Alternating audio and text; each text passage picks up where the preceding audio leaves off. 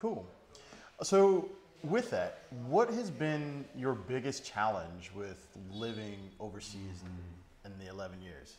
You know what? Most of my time has been in Japan. So I will go from there. And it's been realizing that you can't do everything alone. One thing I've seen is that when it comes to the Filipinos, the Chinese, and most cultures around the world, because the UK, the USA, Australia, we're very unique countries because everyone kind of lives there.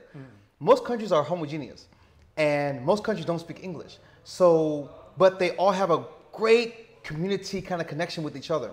So when they travel in packs.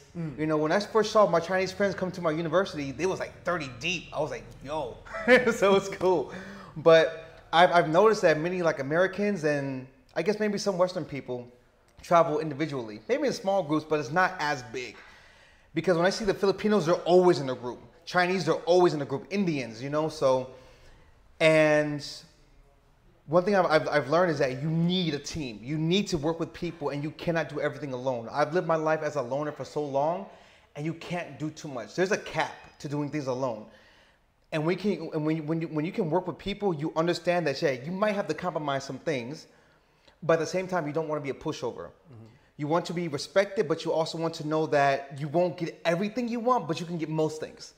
And if you can do that and work with people and learn to understand people first, it makes them want to trust you and understand you as well because you took time to know about them. And that's it. Yeah.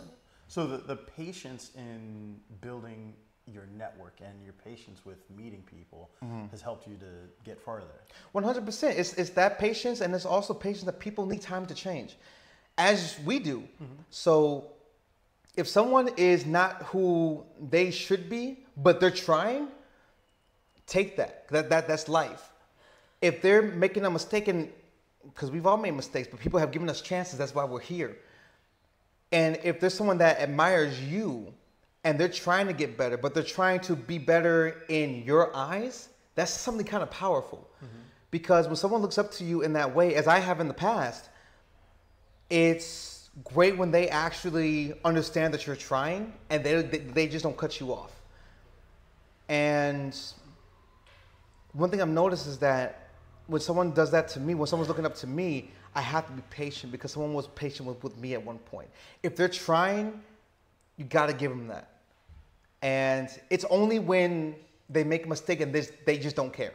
When they don't care, then that's a cutoff. But when they're trying and you can see that they're trying to improve, give them a chance, you know, and that's it. Okay, okay. Yeah.